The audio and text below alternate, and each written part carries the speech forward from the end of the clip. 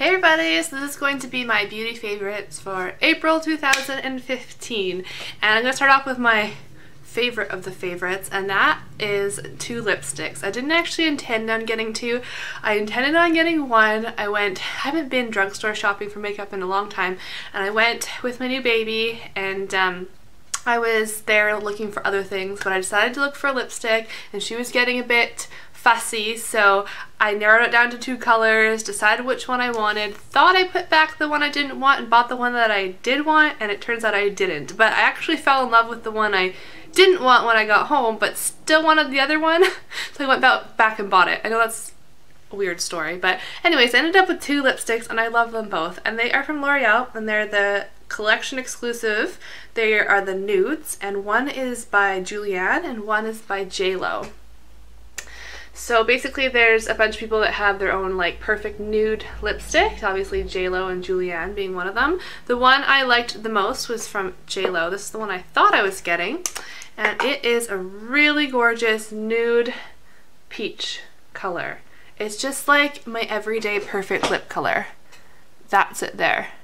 It just looks like, I don't know, to me it just looks like my everyday lips but better. So it's nude, but it's more on the peachy end, which flatters my skin tone really well. That's what it looks like. It's very creamy, it's easy to put on, it lasts a long time. I've been wearing it almost every day, so yes, it's definitely one of my favorites. And the other one I picked up by accident but fell in love with. It's the Julianne one.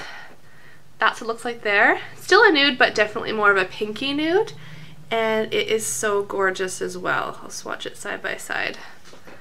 So there's the Julianne and there's the J.Lo.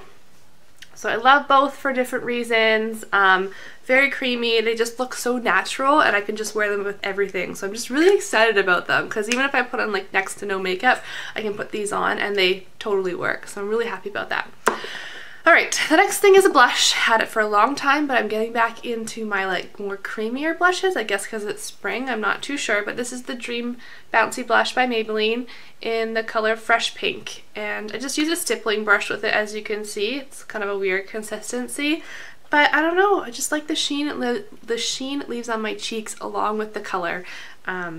I just think it looks really pretty, and if I want to look extra glowy, I'll put on my ever so trusty Hard Candy highlighter in Honeymoon. This is a really gorgeous pink. It's a pink blush, but it's actually more of a highlight. So it looks like that. It looks just so pretty on your cheeks. I have it on right now, not over the Maybelline one, but I don't know if you can see it, but just gorgeous. And then the next one I got in my Ipsy bag this month. It's the Nude Dude Volume 2 Mini Eyeshadow in Flirty.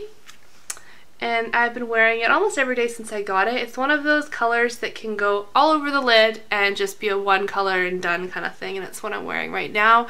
It's got a purple base and a gold sheen underneath it. So it's really, really pretty. I've been loving that.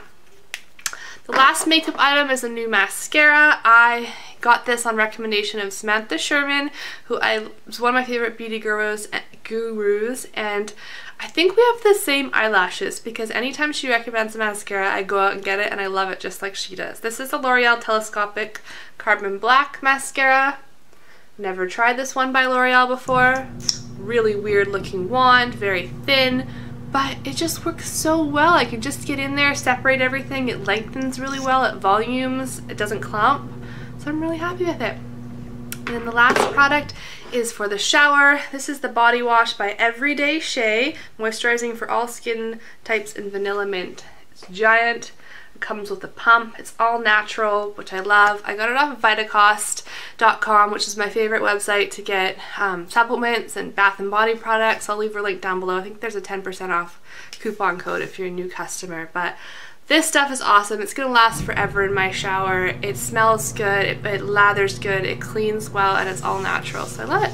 So yeah, those are my favorites for April 2015. I hope you guys enjoy. Thanks for watching. Bye!